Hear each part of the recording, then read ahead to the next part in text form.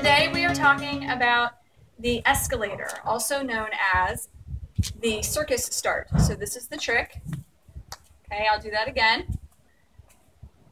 Okay, I'm going to do a simple way with the legs together. I'm going to do a slightly harder way with the legs apart, and when you kick it up like that. I'm going to do an alternative grab into a jump through, and then I'm going to do an advanced trick with this, which is with two hoops, one hoop up here, and then kicking this one up and grabbing both up here. The way that I teach this trick is the hoop needs to be in your hand needs to be in the hand that you write with. So if you're right-handed, you're going to be holding your hoop in the right hand. Okay? If you're left-handed, you're going to grab the hoop with your left hand, like this. There's 5 points that the hoop should be touching, and if any of these are wrong, that means you're setting it up incorrectly. So let's go through those. The first point is obviously your hand. The second point is the hoop should cross in front of your ankles. I don't know if you can see that on video, but it should cross in front of your ankles, okay? If you do this and it's crossing in front of your upper legs, then it's incorrect. Point number 3 should be very close to the ground or on the ground. So you see that the hoop is touching the ground right here next to me. Point number 4, and this is probably the most important and what a lot of people forget, is it should be bracing the side of your left calf if you are holding it with your right hand. Right-handers look like this. See how it's bracing the side of my left calf? It should be touching my calf. Left-handers look like this. It should be touching your right calf. So that's point number 4, and most important, I think. Point number 5 is it should be touching, depending on how big your hoop is, it should be touching your bum area, whether right underneath your bum or the small of your back. So because my hoop is smaller, it's touching, just grazing my bottom here. So hello YouTube, this is my bottom. Okay. So it would look like this for right-handers and like this for left-handers. Okay? Okay. Now why should it be touching your bum? Well, that shows that's an indication to you that the hoop is lined up straight and parallel with your body. If you do this, you see how it's kind of cocked forward? And I don't feel it on my bum. This is incorrect. So you could have all 4 points right. You could have your hand, the ground, in front of your ankles, and on the opposite side of your leg. But if it's not touching your bum, then you've got it somewhat weird, and you need to kind of straighten it and tighten it. So now what we're going to do is we're going to take our opposite hand, the hand that we're not holding anything with. This is what we're going to do. This is what I teach my kids especially. You're going to go, hello, it's for you. Okay, I'll do that again. Hello, it's for you. Okay, now why am I doing that? Well, you want to make sure that your hand is going directly above your ear area. So it's in line with your ear. But what I don't want to see is your palms facing out. And your palm should stay facing in towards your head, not here. Why? Because when you grab it, the hoop's going to land in here. If your hand's out, your thumb's going to miss it, and it's going to hit the back of your hand. It's going to hurt. Now you're going to notice that my arm is slightly bent. Now this is going to differ for a couple reasons. If you're shorter and your hoop is larger, you have to go higher, okay? Because it does matter how big your hoop is in relationship to your body.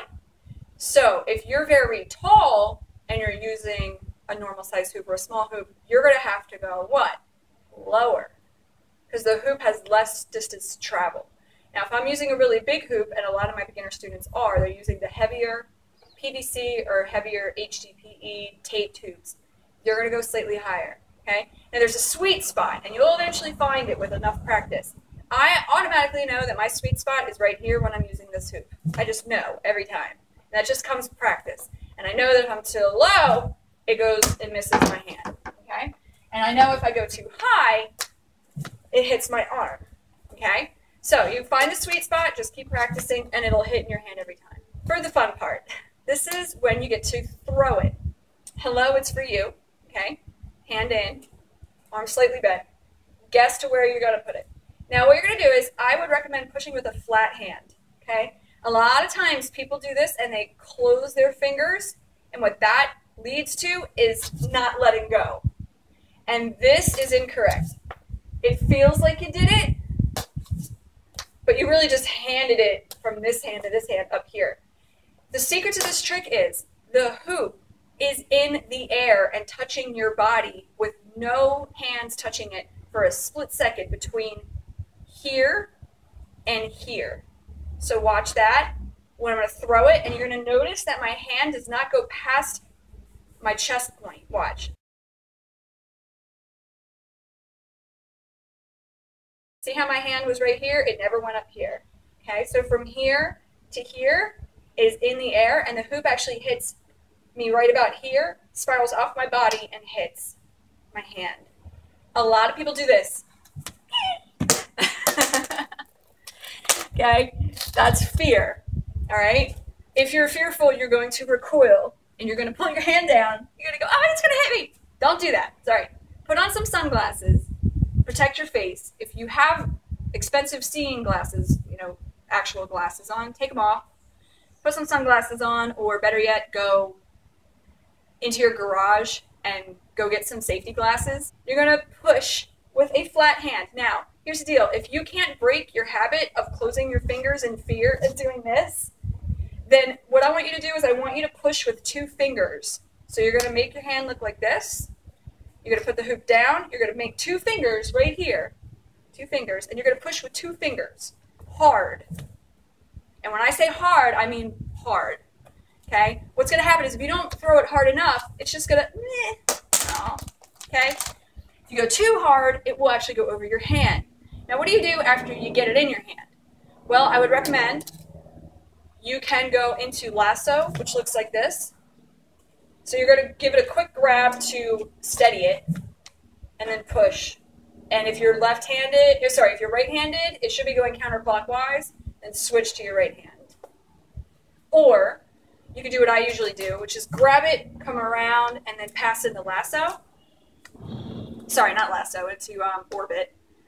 So again here, throw and pass into orbit. Now, let's talk about the leg out. Same concept here, okay? But what you're going to do is you're going to pull the opposite leg out of the hand you're holding it in. So if you're holding it in your right hand, you're going to pull your left leg out. Pull your left leg out. And you want to make sure that it's bracing the inside of your right leg now. So don't leave it here, okay? Don't leave it in the middle, kind of like in the middle of the scat. Make sure it's bracing all the way over here, okay? Now from here, you better pick your foot up fast, because I have definitely hurt my toes doing this, okay? You want to pick your foot up, and you want to keep all of your weight on your right leg, or the leg that you're, the same leg of your holding hand. Point your opposite leg, so point your toe, because you're going to get ready to come up here, so there's no point in making your weight distribution even, because you're just going to have to pick this up anyway. Same concept, exact same motion, except you're going to pick your leg up, and you're going to pick it up in here. From here to here. Here, in. Okay? And then keep going. Now what we're going to do is we're going to learn an alternative to get into the hoop and go into waist hooping. So what you're going to do, instead of grabbing it up here, hello, it's for you, you're going to make with your catching hand a teapot. The hoop is going to actually, you're going to throw it less hard than you would if you were doing this motion. It's actually going to catch in your armpit. So I'll show you that. Okay? Now, what's going to happen is you're going to notice that I've caught it down here, and it's in my armpit, and I've caught it right here. I'll do it again. Teapot, get ready for it with an open palm, and catch it down here.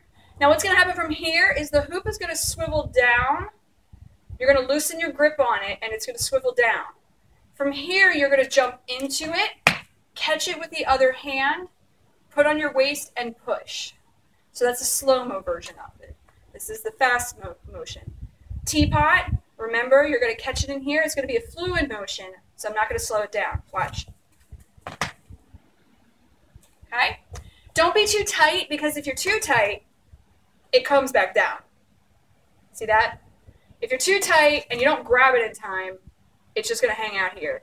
So make sure that you are catching it with your armpit and your hand, but not too tightly, because you want it to keep rotating. This is what you want. You want it to keep rotating. Then you can jump into it, okay? So one more time, teapot, catch, in, push. You're pushing with the same hand you originally threw it with. So if you're right-handed, you throw, you catch it in your left armpit with your left hand, you jump in, you grab it, you push here with your right hand again. So it's right hand's in charge, left hand, left armpit's in charge, right pushes. There you go. Okay? So that's number 2. Now I'm going to show you the advanced version for all of you advanced tubers out there. Everything I'm saying right now is for right-handers. Okay? Right-handers should be going anti-clockwise spin in your left hand, come up into lasso and make sure that the left hand's going anti-clockwise. Okay? Now what you're going to do from here is you can do all the tricks you want. And then from here you're going to decide you're going to come in, place your leg inside. If you want to do both legs inside, you can. And all the while you're still going lasso up here. I'm going to throw it, and they'll both end up in lasso above my head in my left hand. Okay? So, watch. And you might want to duck out of it.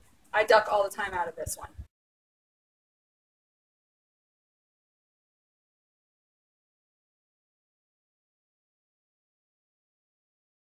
Sometimes it will land on your arm, and that's okay. You want to spin as fast as you can, anti-clockwise if you're right-handed, to get them even again. Left-handers do it opposite with the left hand, and make sure you're going clockwise with your right hand, and then throw up here with your left hand. That is the circus start, or the escalator, and I hope you all have an awesome rest of the day.